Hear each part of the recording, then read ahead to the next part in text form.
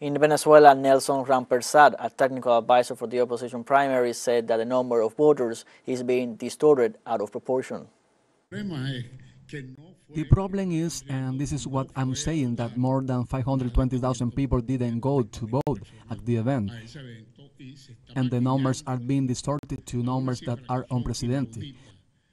Then I would like to comment on the following question. I didn't say that 478,000 people vote at a primary voting table. I say the average, and the average is calculated by dividing the number of votes that Dr. Casals say he has accumulated by the number of voting tables. This is around 1,500,000 by 3,031 voting tables. That results to 478. The average in each voting table should have been 478 votes. But there were tables where 100 people could have voted, and in other tables there should have been 800 or 1,000 people voting. This is not true. That's what I mean. And that in 1 minute to cast the vote. All the statisticians and the planners know that according to the line theory,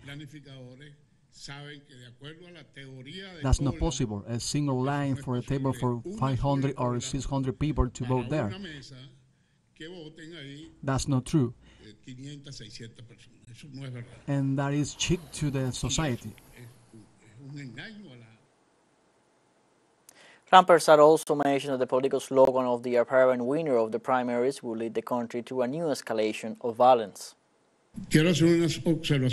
I would like to make an observation about this person and a warning to the country that we should be vigilant through you until the end, which was his permanent voice. It is not a simple electoral slogan, nor is it a mantra. It is a political strategy. Until the end means a process that is coming next, and many are saying it,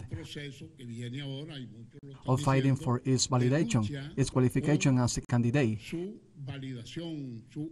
This is going to lead us again to an open confrontation with the regime in the streets, with blood on the asphalt, as many of them like to see it.